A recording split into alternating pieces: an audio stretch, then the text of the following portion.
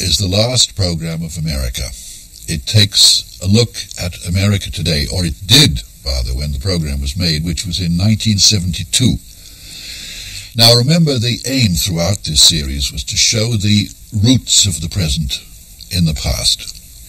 And that aim is constant through the final program. But some things have changed, gone not quite the way we thought they would.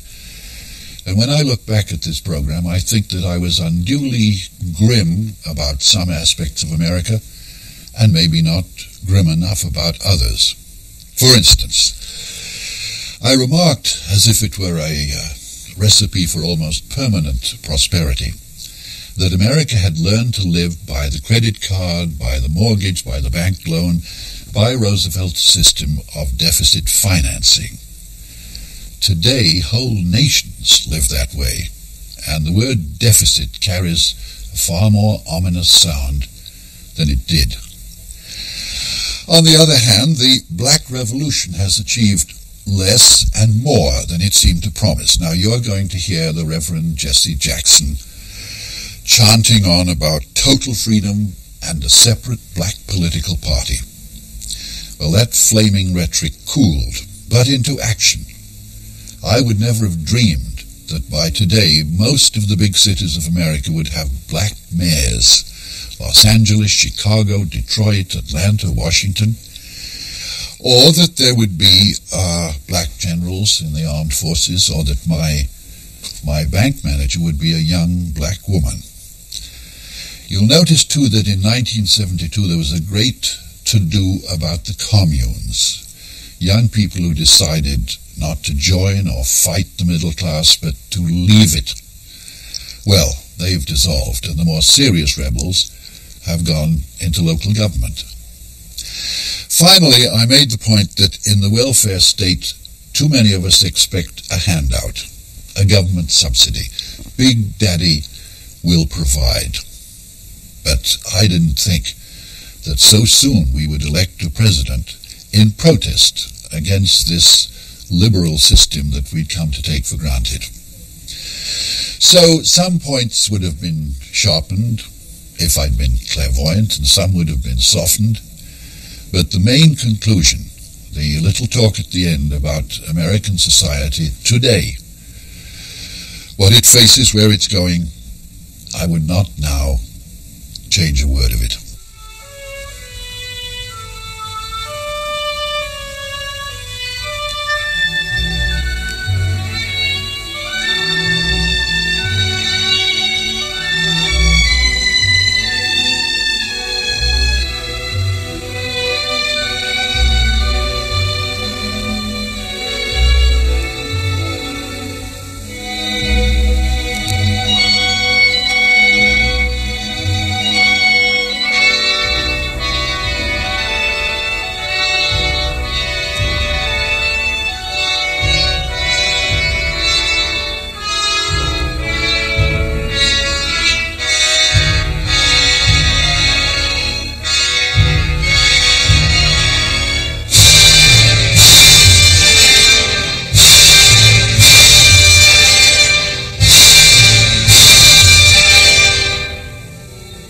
About a fifth of America, half the West, is semi-desert.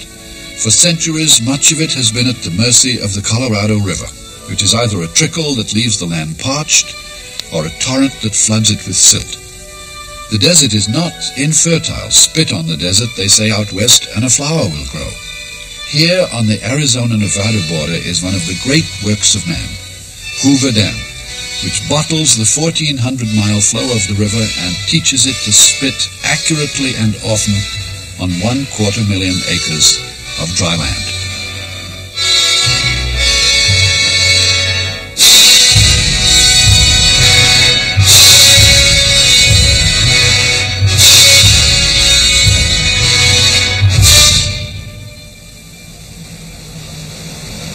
This reservoir, a man-made lake 110 miles long, holds 5,000 gallons for every man, woman, and child in the world.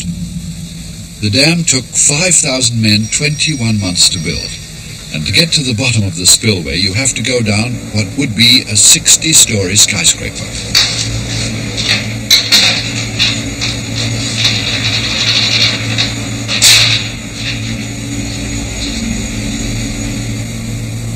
It was built in the Depression in the early 30s, before the age of plastic and lavatory tile, and it used the beautiful, strong materials of the old order: aluminium and steel, copper and brass.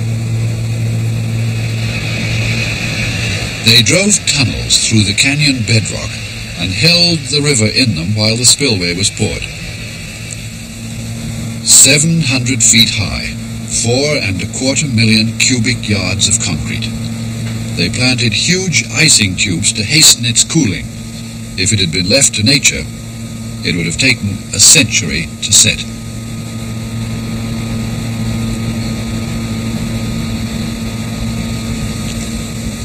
I remember the exhilaration with which we first saw the pylons striding across the barren land. To tame the Colorado and make the desert bloom was the stated aim of President Franklin Roosevelt when he dedicated this dam. It was meant to create a huge fruit and vegetable market for America, which it did, and also to produce more electricity, more power, to keep Roosevelt's promise of what he called the more abundant life.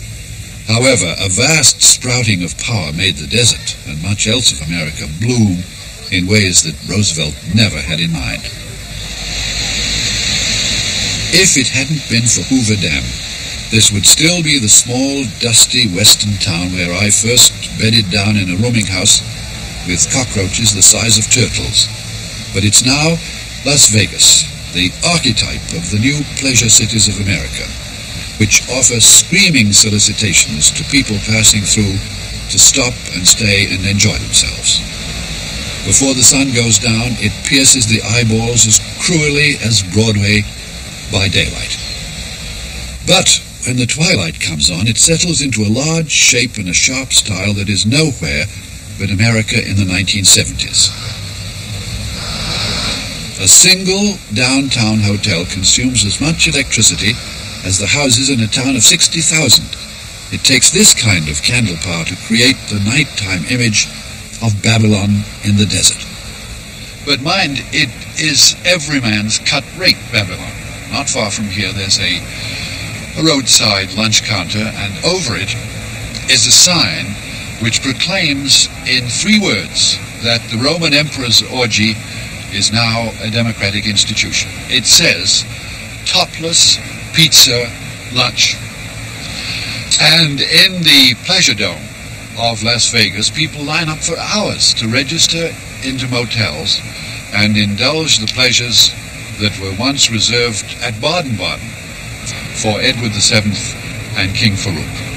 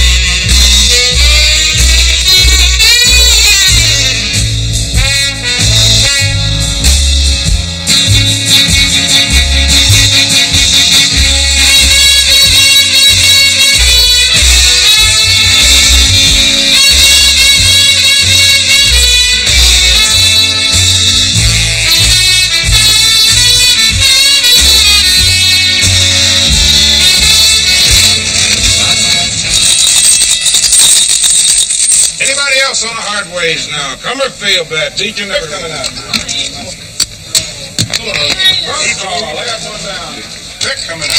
The stakes can be as high or as low as you like. It's the big time on a low budget, which you must admit exhibits neither the formal gloom nor the listless trance of casinos for the rich. Nevertheless, it would be the understatement of the century to say that this was not what Franklin Roosevelt meant by the more abundant life.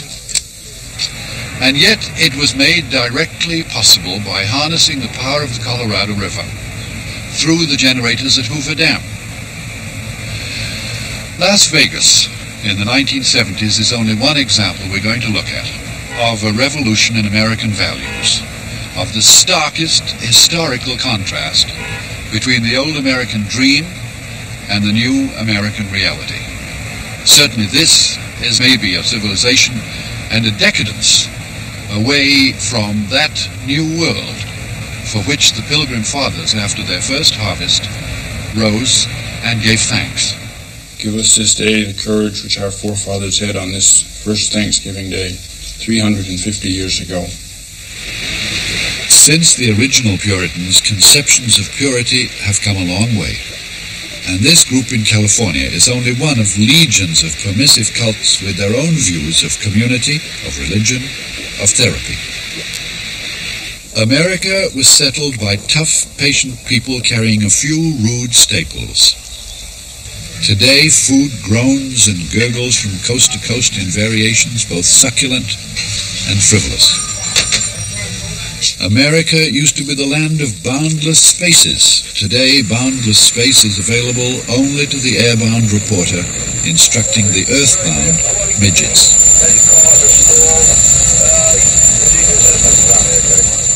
America reveled at the beginning of the century in the latest ingenuity of the glorious Industrial Revolution. Today, we have reaped that whirlwind. America was the magic word and the better life for millions of Europeans penned in ghettos. Today, the magic has faded, but the tenements remain.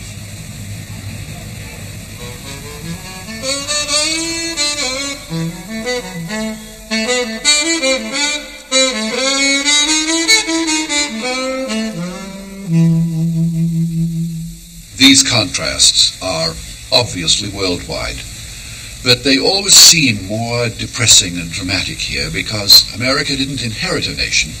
It invented one and boasted that it would be better than everything that had gone before.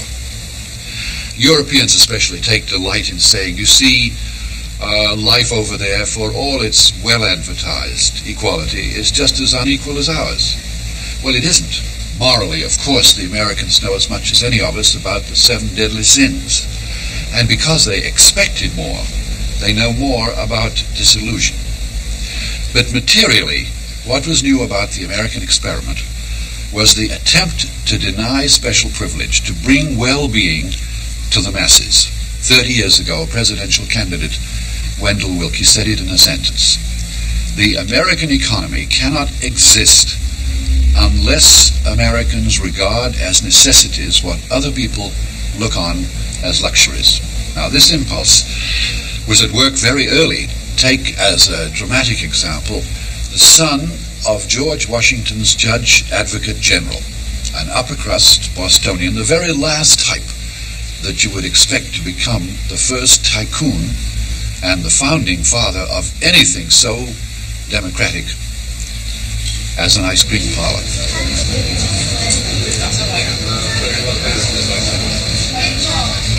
What you would like? I'll have bubblegum ice cream and burgundy sherry. Cone? Yeah. Banana split? Cone. Cone. Okay. I'll have a cone with a scoop of mandarin chocolate sherbet and a scoop of peach chiffon. Peppermint fudge with a chocolate fudge with nuts. And my toppings, I think I'd like chocolate and marshmallow. Right? And then he tries to make baskets. You're a fool. I want to talk to me. The man who made this possible was a man named Frederick Tudor. And without his kind, Americans would not have had ice boxes in their homes a century before Europeans had refrigerators, and ice cream might today be a luxury as exotic as Iranian caviar. Now, Tudor, mind you, was born in 1784. His 3 brothers went to Harvard, but he wanted to be up and doing, and he quit school at 13, became a merchant, and an inventor with so many mad ideas which didn't pay off that a whimsical brother said, I wonder that you don't break up the ice on the Boston ponds and ship it to the tropics. Well, young Tudor ignored the crack and seized on the brainwave, and he shipped 130 tons of ice to Martinique. It melted in 6 weeks. Insulation was the big problem. And like Edison with his filament, he tried everything from straw to blankets, and he beat it in the end with sawdust.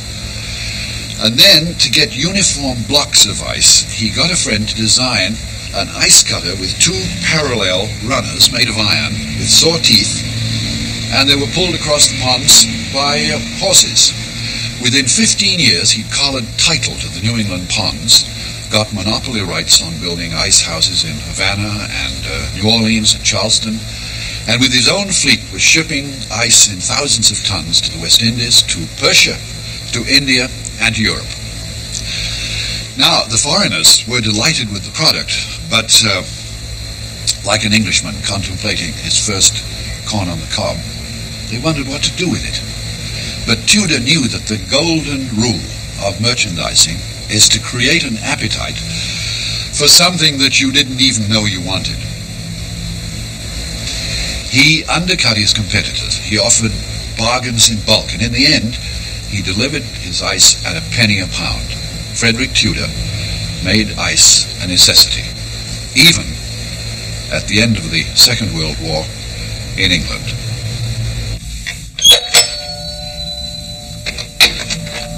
Hi, Gino. How are you? Nice to see you. So Barbie's Bristol came over to cry. Well, hello. Civic Center. Hi, John. How are you? No question, the middle class in America does have it better than most other nations. Hey, Dynamite, how about another drink? You're right. Oh, this is great. Oh, Lord. Thank you. Isn't it marvelous? The conversion of luxuries into necessities goes on. Row houses in the new suburbs have little swimming pools to mimic the status pools of the rich. But to maintain this setup, to keep up with the Joneses, the American family has taken over the policy the Roosevelt government adopted in the Depression: deficit financing. Without the credit card and the mortgage and the bank loan, I doubt the affluent society could exist. Since the last war, the crumbling centers of the cities have been replaced by skyscraper office buildings and banks and loan and insurance buildings, not by housing. The central land is now too dear for housing, so the old city types have departed for the country and the new suburbs.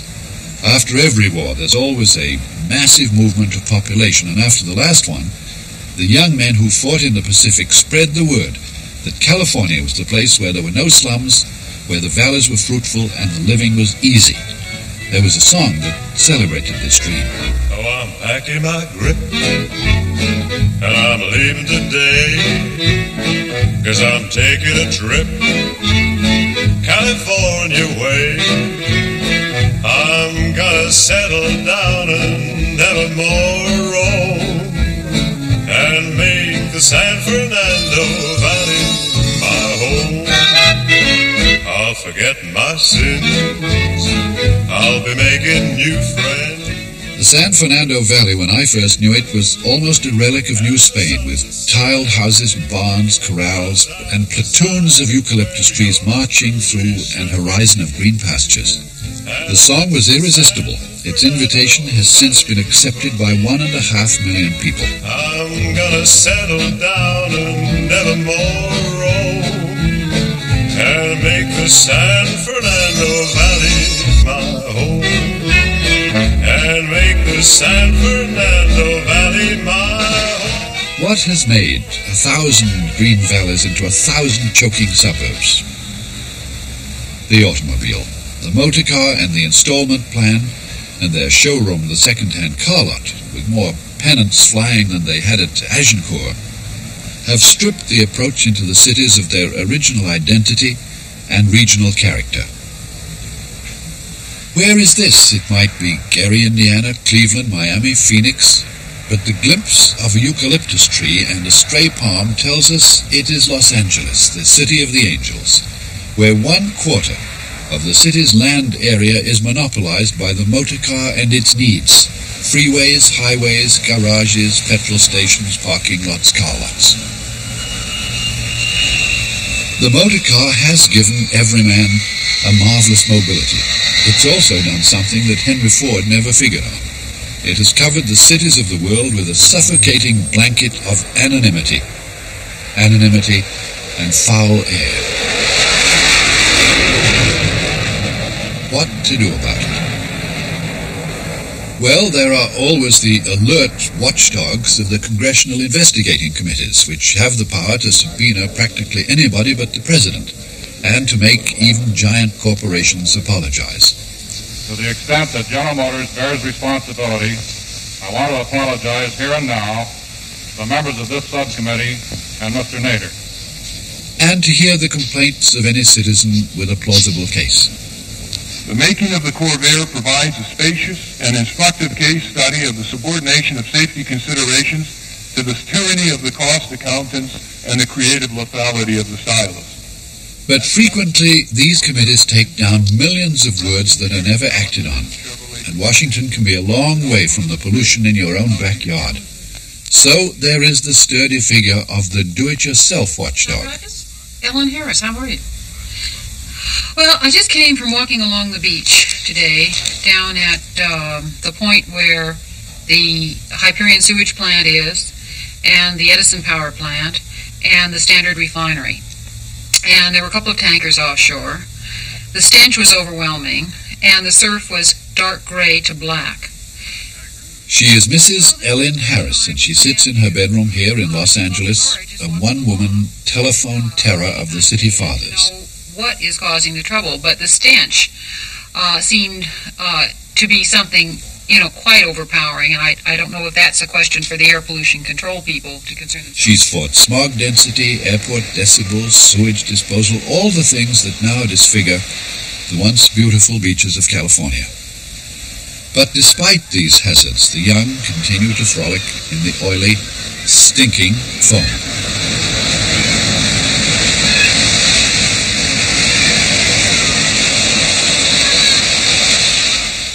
And lately the cities have been forced to appoint official watchdogs, some of whom are bred in unlikely cradles. They're about to pick Miss America of 1945, and Miss New York looks like the winner.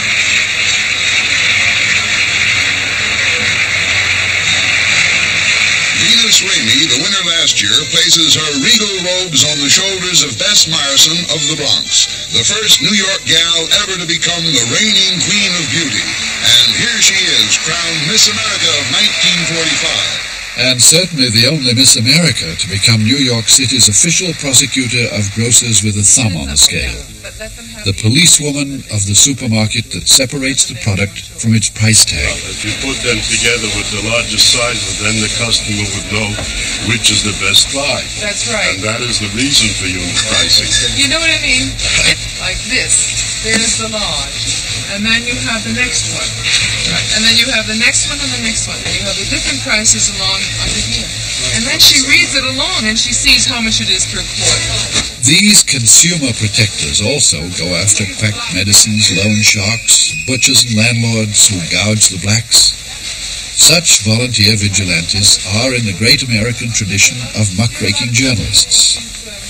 However, in the past 20 years, many millions of city dwellers have abandoned the city and its afflictions altogether and gone to new suburbs in open country.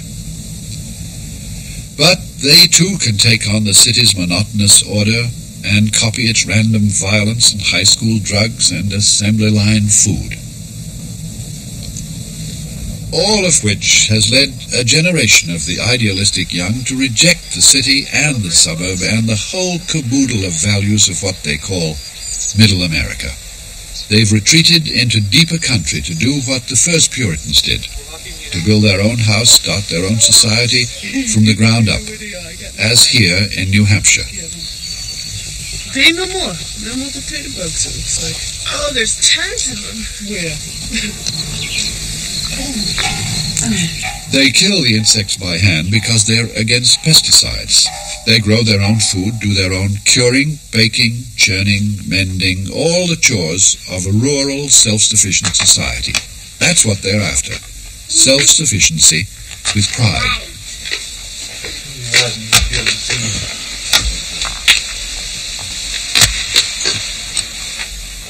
These are not whimsical or hooligan dropouts. They're all university graduates, some of them old political protesters who 3 years ago decided not to fight the system, but to leave it. But not to scorn its country cousins. They help the locals cut hay. They buy their grain in bulk from a cooperative. They share all the tasks, taking it in turns to mind the children, and coming all together only at the evening meal.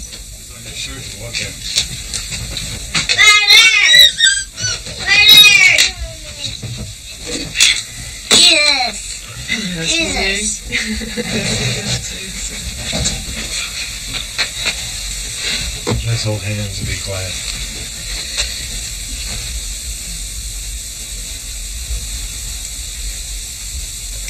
Calm down, little brother.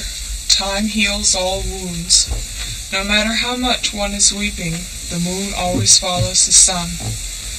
Eat your bananas and fresh leaves, and don't cry anymore, because forever and ever the moon will follow the sun. We thank thee, Lord, for happy hearts, for rain and sunny weather. We thank thee, Lord, for this our food, and that we are together. Amen. Amen. We got granola and fried onions with soy grits, and the meat dish, and the carrot dish. I'll serve you that. Yeah, we don't need this top. Anyway, there's rhubarb. They've been here 3 summers. It remains to see in the next generation how deep is this split with the huge middle class to which most of the time most Americans have aspired.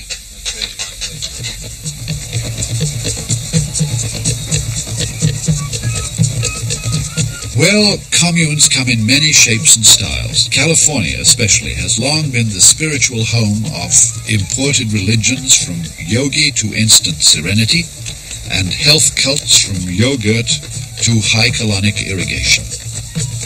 But quite simply, this is a party thrown by a wealthy young man who lives alone in a cliff-top pavilion above Los Angeles.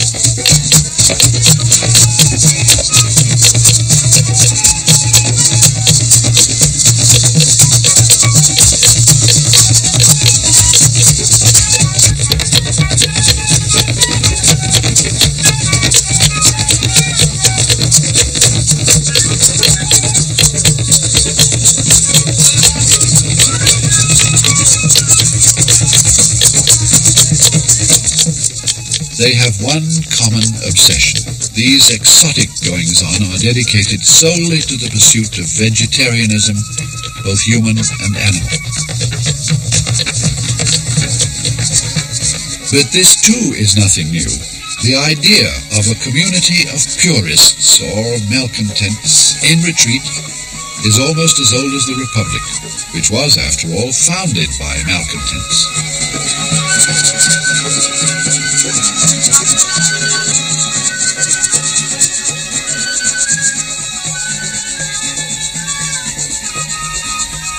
The classic model of the commune was one created here in Indiana on the banks of the Wabash in 1825 by Robert Owen, a Welshman, a prosperous self-made mill owner who first reformed his own factories and then headed for America to start an empire of good sense here in New Harmony.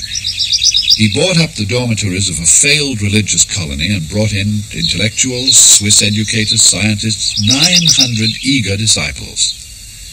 Owen's principles were majestic: total equality of the sexes, property to be held in common, absolute freedom of action for the individual. I'm afraid that the leaders had in common that strain not only of arrogance but of asininity that runs through the most earnest idealists. Children, for instance, children were to have a special place in society. They were to be the tender, privileged guests. Too often they turned out to be just children.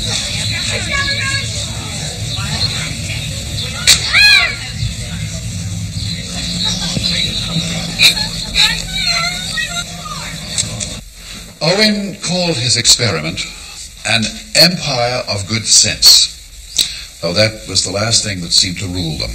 Equality of labor was another thing, everybody to do the humblest chores, whether able or not. Owen offered and started to do the baking, and was employed to desist only when general indigestion set in. And like many another passionate advocate of equal rights, he laid down the rules. It was too much for most people. Freedom meant the freedom to be a wealthy hanger-on or a poor incompetent. The farmers complained that the musicians got equal wages for just fiddling around. Some man coveted another man's wife. Some woman had an awful laugh. In a word, these dedicated purists made the maddening discovery that they had more than a taint of human nature. They found that living with 9 people, let alone 900, could be more of a strain than living with 1 million. And within 5 years, the empire of good sense dissolved. It left behind a band of scholars and the germ of some excellent social reforms and a few sturdy physical relics, including every spring a perennial reminder of the first high hopes in the blossom of the golden rain tree, which was imported from China by Owen's best friend and his partner in the original deal.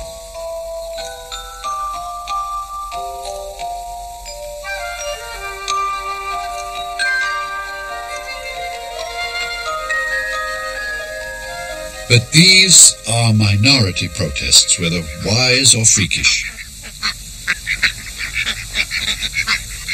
The unrepentant majority has other solutions, and if they have the money, they can now create this, an artificial island on an artificial lake. Its own schools, churches, golf course, boat dock, fishing, riding stables, a bucolic retreat for the comfortable, but well aware of the hostile world outside. Whereas in the city fortresses of the well-to-do, closed-circuit television keeps watch in lifts and garages. In the country, the lake is a kind of moat.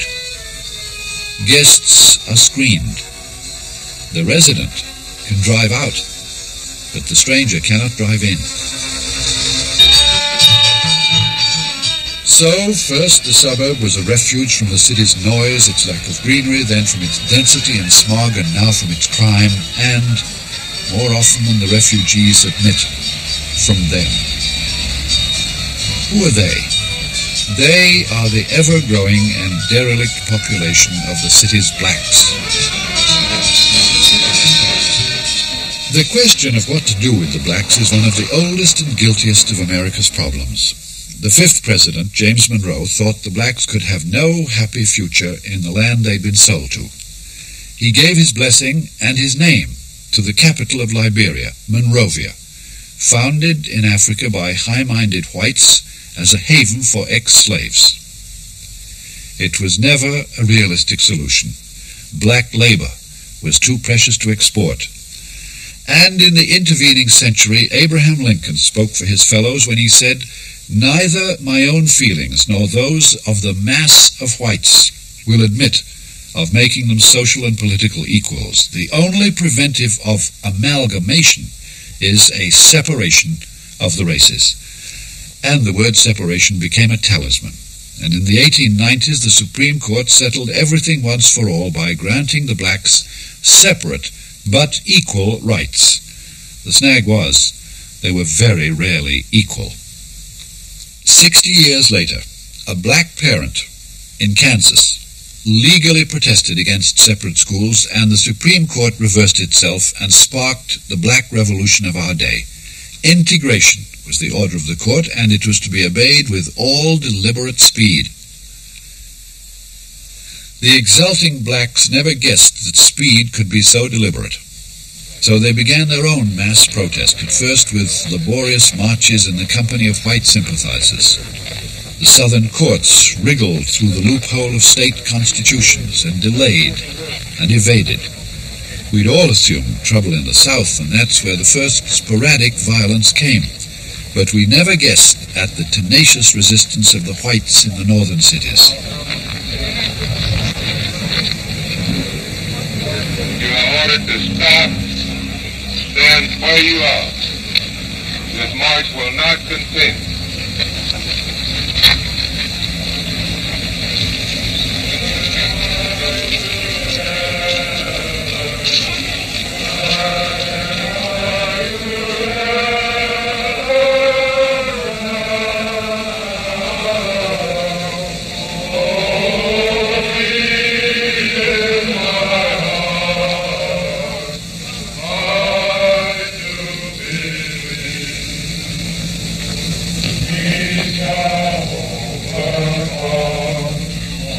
word confrontation emerged from the dictionary with a new and frightful meaning in Watts, Detroit, Newark, Baltimore, Washington.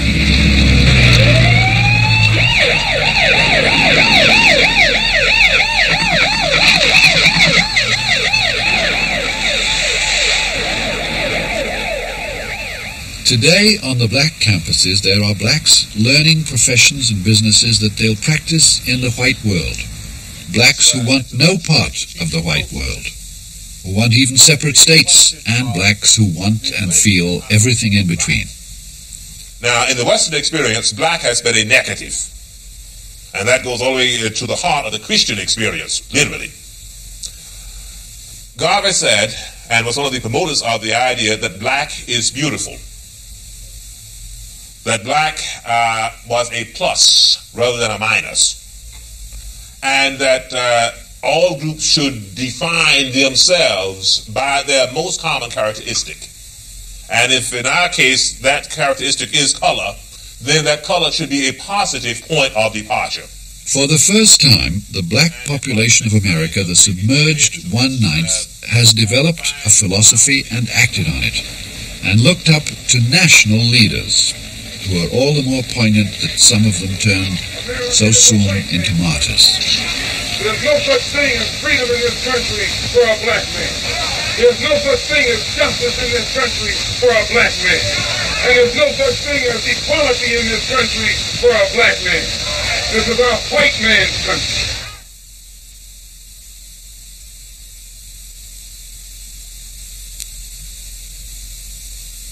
I just want to do God's will.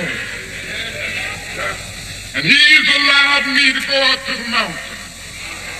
And I've looked over and I've seen the promised land. I may not get there with you, but I want you to know tonight that we as a people will get to the promised land.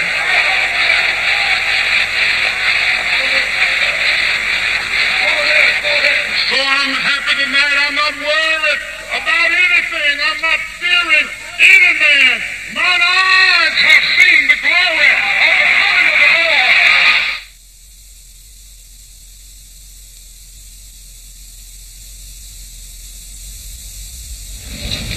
And in 1972 there was held the first wholly black political convention. In the name of Nat Turner, Sojourner Truth, Mary McLeod Bethune, Marcus Garvey, Malcolm X, Martin King. What time is it? When we come together, what time is it? When we respect each other, what time is it? When we get our self-confidence, what time is it? When we form our own political party, what time is it? The idea of revolutionary violence, which goes back in the black experience as one of the under themes for a long, long time, goes back to the 1820s. David Walker, his appeal to the slaves, where he said simply that since slavery is maintained by violence, it can only be destroyed through violence. But I suspect that as a practical recommendation in terms of operating theory, revolutionary violence is a minor theory, although a major whoosh. And I think there's a distinction.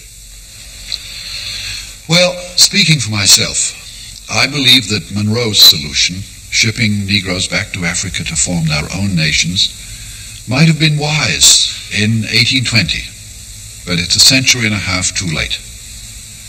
I don't know what the realistic solution is. I do know, and there are many disenchanting episodes in American history to prove it, that nothing is more mischievous to good government than splendid rhetoric that doesn't pay off. Now look what's being asked. The rehousing of a population, the chance of free education through college, the strangling of the drug traffic at the roots, and the radical overhauling of the prisons, the jury system, the courts. Now, this is going to call for prodigies of goodwill, but also for a massive subsidy of taxes, white taxes, beyond our experience. As an historian, I'm not sure that an integrated society will work. As an old reporter, I suspect that the blacks will not get more than Lincoln's massive whites, who live here in the ratio of 9-to-1, is willing to give them.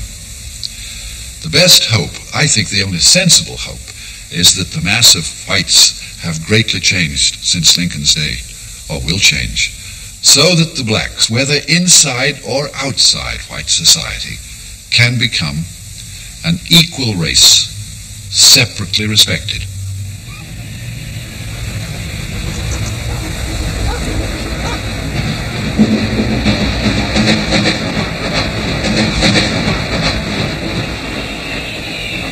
It's no accident, I think, that this is the great age of tourism. It's why the airplane is our Santa Maria. For all of us, white, black, city, suburb, want an out. The airlines strive to offer Shangri-La at bargain basement prices. Good evening. I have a reservation on flight 111. Last name, please? And the name is Cooke, C-O-O-K-E.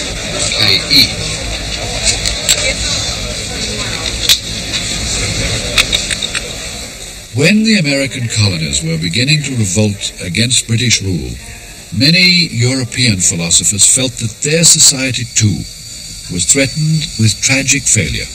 They dreamed of a pure society on some remote island inhabited exclusively by noble savages, and a Frenchman went to look for it.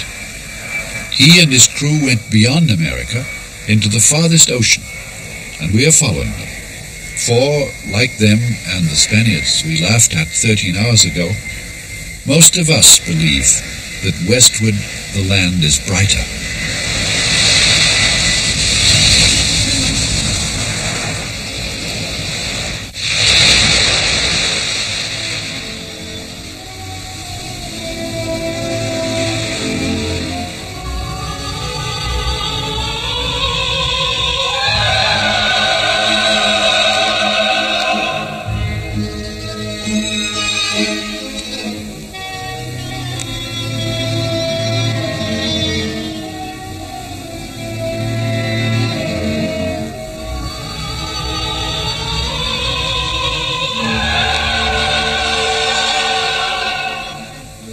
In the winter that George Washington and his ragged army were fighting to survive at Valley Forge, the first white man stepped on this shore and was greeted by the natives as one of their 4 gods come back to earth.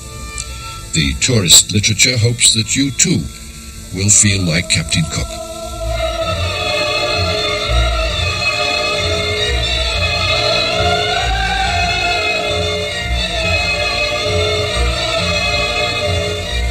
The famous memento of that Frenchman's heaven on earth, the bougainvillea.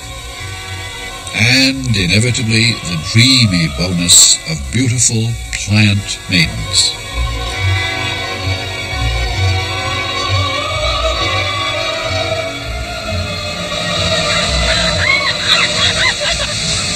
This is Hawaii.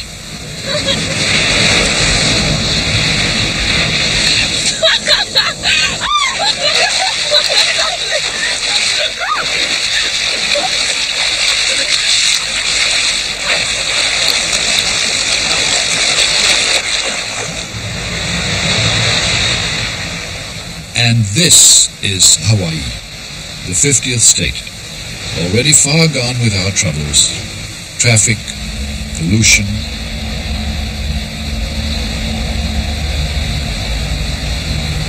urban sprawl and suburban density, and the new fear of one's neighbor.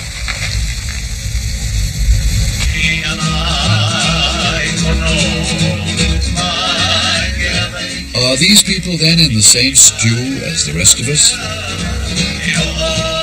Well, at first glance, it seems a happier stew, a more permanent melting pot than we have on the mainland. Maybe this is the ultimate hope, the next stage in the human family. For the Polynesians have intermarried with most other strains. And there are, around you it appears, more relaxed blacks. And here the issue of a Chinese father and an Irish mother, of a Filipino and a Scot, of a white American and a Japanese.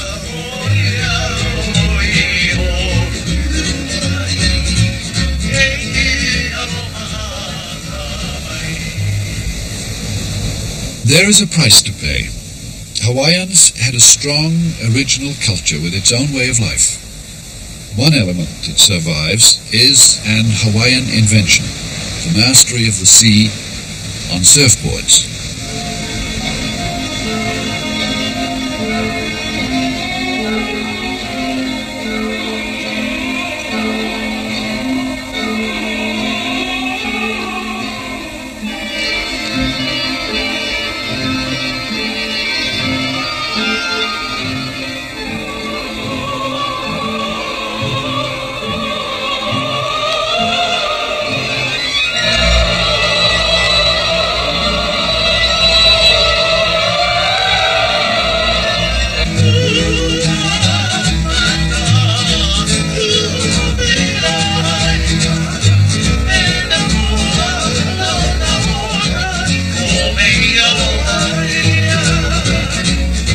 Most other elements of their culture have been dissolved and diluted and bottled for the tourists who have invaded the islands in increasing hordes to feel carefree and safe in the playground of the 50th state.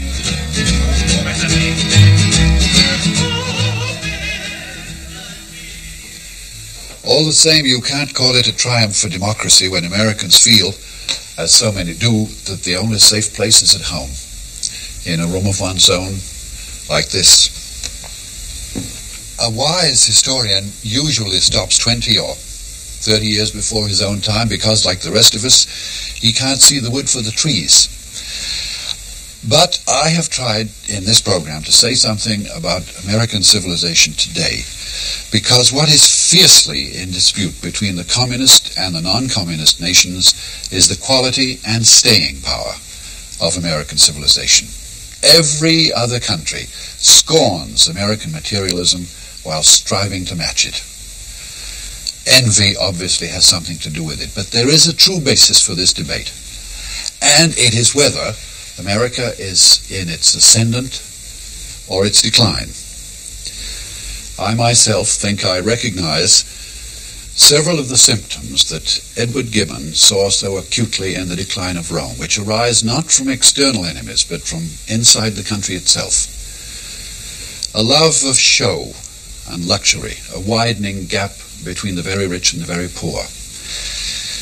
The exercise of military might in places remote from the centers of power, an obsession with sex, freakishness in the arts masquerading as originality, and enthusiasm pretending to creativeness, and a general desire to live off the state, whether it's a junkie on welfare or a government-subsidized airline.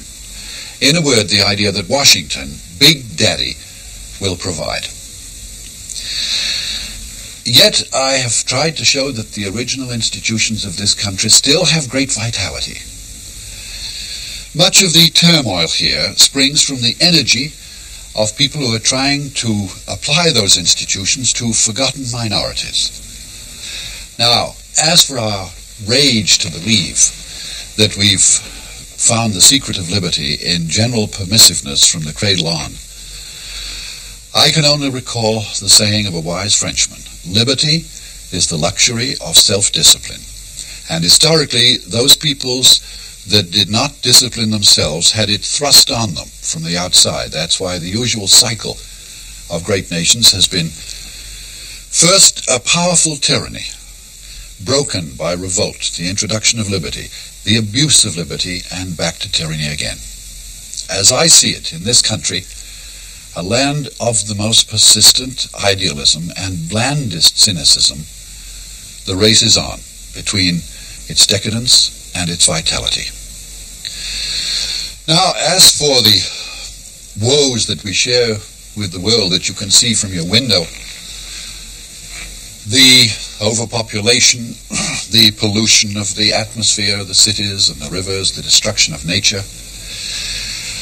I find it impossible to believe that a nation which produced such ingenious human beings as Jefferson and Eli Whitney, John Deere, McCormick, Kettering, Oppenheimer, Edison, Benjamin Franklin, is going to sit back and let the worst happen. There is now a real possibility that atomic energy can help us to cure incurable diseases and preserve our food indefinitely, and through breeder reactors which renew more power than they spend, actually clean the cities and the oceans. And that would take us over a watershed that none of us has conceived. But to get back to this country and looking back over the 200 years of its life as an independent republic, the oldest surviving republic, by the way, two sentences have kept coming back to me on the road, and I want to leave you with them. One of them is from a very distinguished judge, and the other is from a very obscure immigrant. The first reminds us that a constitution is made to be argued about, not to impose a single doctrinaire view of life. It's a tremendous sentence from Mr. Justice Holmes. A constitution is made for people of fundamentally differing opinions. And the other is the remark of an old Italian immigrant who for many years had a shoeshine box outside Grand Central Station in New York. And he said something forgotten many times, forgotten, I think, by the Founding Fathers in the ecstasy of their promising everybody life, liberty, and the pursuit of happiness. When this old man was asked what 40 years of life in America had taught him, he said, "There is no free lunch."